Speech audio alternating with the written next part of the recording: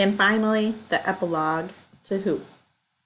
During the following weeks, the Mother Paula's story mushroomed a full-blown scandal. The missing environmental impact statement made the front page of the Gazette and ultimately proved to be the fatal blow to the Pancake House project. It turned out that a thorough EIS had been completed and that the company's biologists had documented 3 mated pairs of burrowing owls living on the property. In Florida, the birds were strictly protected as a species of special concern, so their presence on the Mother Paula's site would have created serious legal problems and a public relations disaster if it had become widely known. Consequently, the environmental impact statement conveniently disappeared from the city files. The report later turned up in a golf bag owned by Councilman Bruce Grandy, along with an envelope containing approximately $4,500 in cash. Councilman Grandy indignantly denied that the money was a bribe from the Pancake people. Then he rushed out and hired the most expensive defense lawyer in Fort Myers. Meanwhile, Kimberly Lou Dixon quit her TV role as Mother Paula, declaring she couldn't work for a company that would bury baby owls just to sell a few flapjacks. The climax of her tearful announcement came when she displayed her life membership card from the Audubon Society, a moment captured by Entertainment Tonight, Inside Hollywood, and People magazine, which also published a picture of Kimberly Lou, Roy, and Beatrice hand in hand at the owl protest. It was more media attention than Kimberly Lou Dixon had received as the Miss America runner-up or even as the future star of Mutant Invaders from Jupiter 7.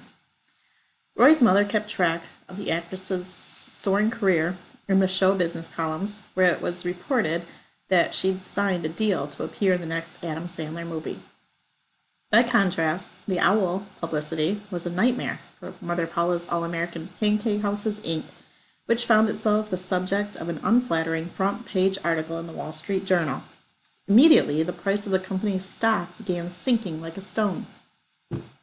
After going wacko at the groundbreaking ceremony, Chuck E. Muckle got demoted to the post of Assistant Junior Vice President. Although he did not go to jail for choking the newspaper reporter, he was forced to take a class called How to Manage Your Anger, which he failed. Soon afterward, he resigned from the Pancake Company and took a job as a cruise director in Miami.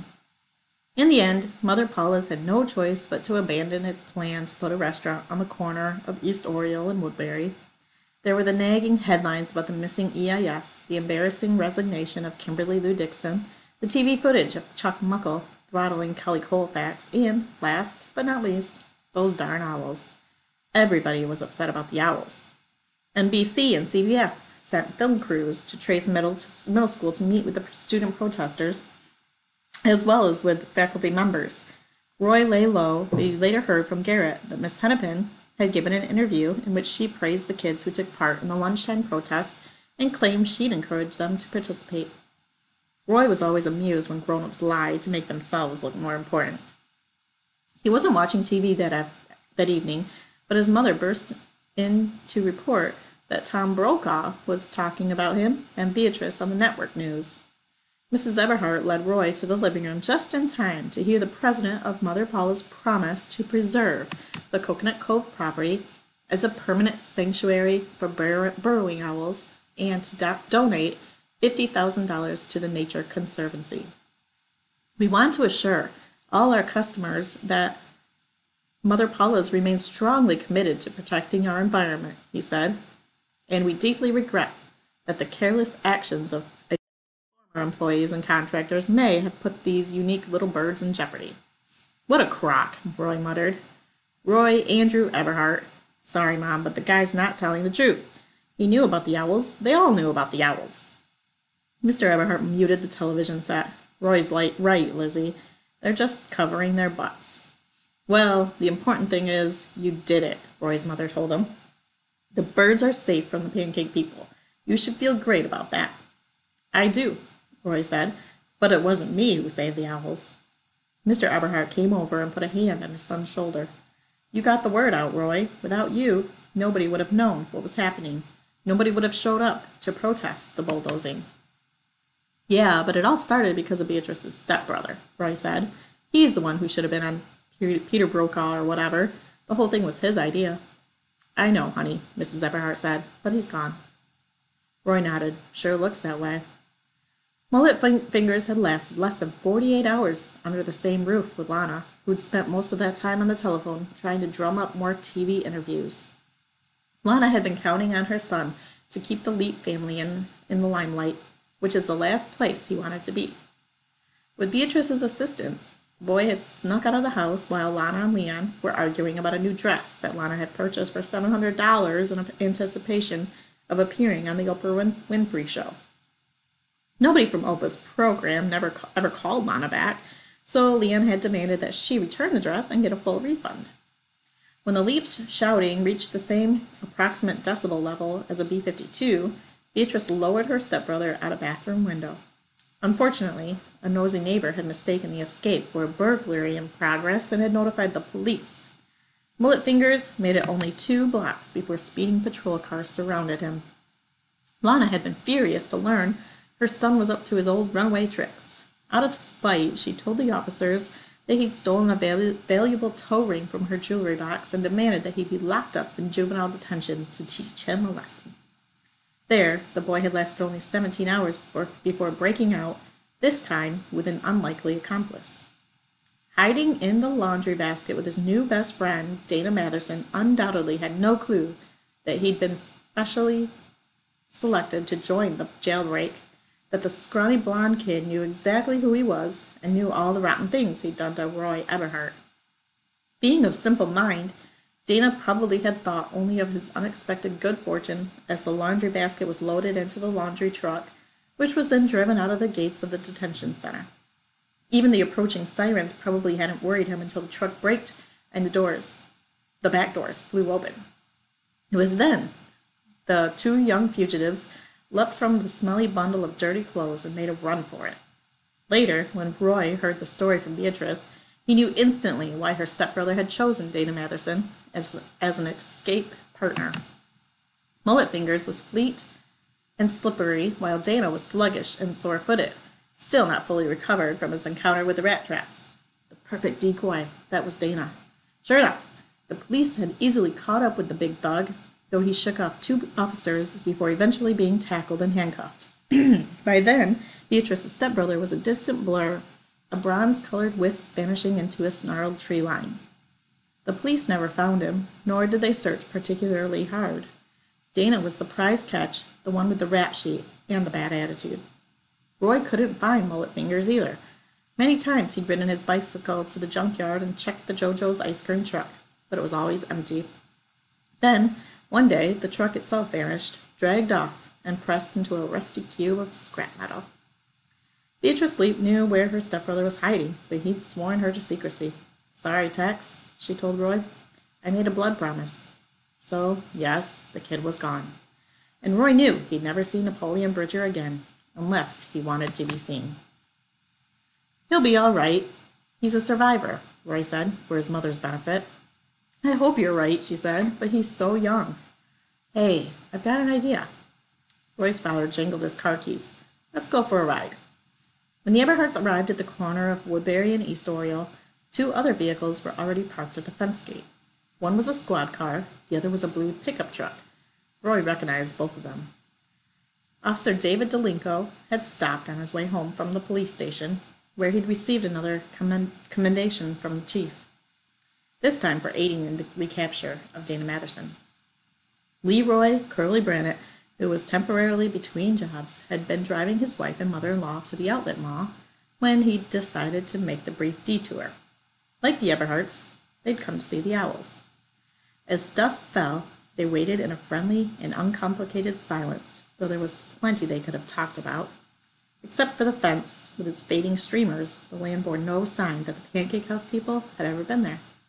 Curly's trailer had been towed, the earth-moving machines hauled away, the Travelin' Johnnies returned to the toilet rental company. Even the survey stakes were gone, uprooted and carted off with the trash. Gradually, the night air filled with the buzz of crickets, and Roy smiled to himself, remembering the boxful he'd released there. Obviously, the owls had plenty of other bugs to eat.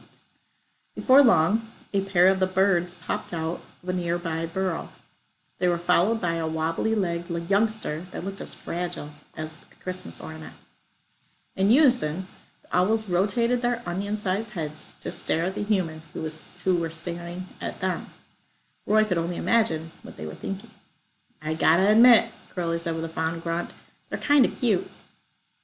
One Saturday, after the Mother Paula's candle had died down, Roy went to watch Beatrice and her friends play a soccer game. It was a sweltering afternoon, but Roy had resigned himself to the fact that there was no change of seasons in South Florida, only mild variations of summer. And though he missed the crisp Montana autumns, Roy found himself daydreaming less often about the place. Today, the sun lit up the green soccer field like a neon carpet, and Roy was happy to peel off his t-shirt and bake. Beatrice scored 3 goals before she noticed him sprawled in the bleachers. When she waved, Roy gave her 2 thumbs up and chuckled because it was pretty funny. Beatrice the bear waving at Tex, the new kid. The high sun and the steaming heat reminded Roy of another bright afternoon not so long ago, in a place not so far off. Before the soccer match ended, he grabbed his shirt and slipped away. It was a short ride from the soccer field to the hidden creek. Roy chained his bike to a gnarly old stump and picked his way through the tangled trees. The tide was very high, and only a weather-beaten wedge of the Molly Bell's pilot house showed above the waterline. Roy hung his sneakers on a forked limb and swam out toward the wreck, the warm current nudging him along. With both hands, he grabbed the lip of the pilot house roof and hoisted himself up on the warped, bare wood.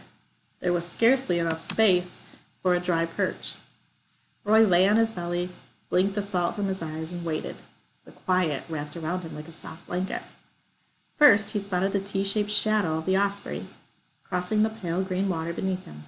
Later came the white heron, gliding low in futile search of a shallow edge to wade. Eventually, the bird lighted halfway up a black mangrove, squawking eerily about the high tides. The elegant company was welcome, but Roy kept his eyes fastened on the creek. The splash of a feeding tarpon upstream put him on alert, and sure enough, the surface of the water began to shake and boil. Within moments, a school of mullet erupted, sleek bars of silver shooting airborne again and again.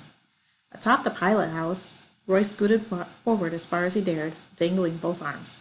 The mullet quit jumping, but assembled in a V-shaped squadron that pushed a nervous ripple down the middle of the creek toward the Molly Bell. Soon the water beneath him darkened, and Roy could make out the blunt-headed shapes of individual fish, each swimming frantically for its life. As the school approached the sunken crab boat, it divided as evenly as if it had been sliced by a saber. Quickly, Roy picked out one fish and, teetering precariously, plunged both hands into the current. For one thrilling moment, he actually felt it in his grasp, as cool and slick and magical as mercury. He squeezed his fingers in a fist, but the mullet easily jetted free, leaping once before it rejoined the fleeing school. Roy sat up and gazed at his dripping, empty palms. Impossible, he thought. Nobody could catch one of those darn things barehanded, not even Beatrice's stepbrother. It must have been a trick, some sort of clever illusion. A noise, like a laugh, came out of the dense, knotted mangroves. Roy assumed it was the heron, but when he looked up, he saw that the bird had gone. Slowly he rose, shielding his brow from the sun's glare. "That you?" he shouted. "Napoleon Bridger, is that you?" Nothing. Roy waited and waited until the sun dropped low and the creek was draped in shadows. No more laughing sounds came from the trees. Reluctantly, he slid off the Molly Bell and let the falling tide carry him to shore. Robotically, he got into his clothes, but when he reached for his shoes, he saw that only one was hanging from the forked bow. His right sneaker was missing. Roy put on the left sneaker and went hopping in search of the other. He soon found it half submerged into the shallows beneath the branches where he figured it must have fallen. Yet when he bent to pick up the shoe, it wouldn't come loose. The laces had been securely entwined around a barnacle-encrusted root. Roy's fingers trembled as he undid the precisely tied clove-hitch knots. He lifted the soggy sneaker and peeked inside. There he spied a mullet, no larger than a man's index finger, flipping and splashing to protest its captivity. Roy emptied the baby fish into his hand and waded deeper into the creek. Gently he placed the mullet into the water, where it flashed once and vanished like a spark. Roy stood motionless, listening intently, but all he heard was the hum of mosquitoes and the low whisper of the tide. The running boy was already gone. As Roy laced on his other sneaker, he laughed to himself. So the great bare-handed mullet grab wasn't a trick. It wasn't impossible after all. Guess I'll have to come back another day and try again, Roy thought. That's what a real Florida boy would do.